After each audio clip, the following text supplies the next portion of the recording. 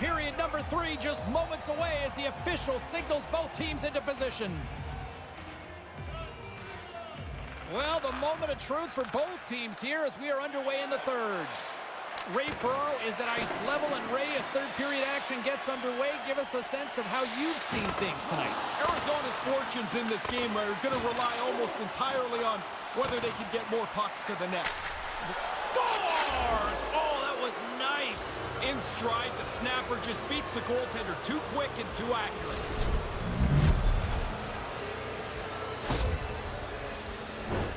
He's known for this. He never stops moving his feet, and he delivers that snapshot on the goal past the goalie.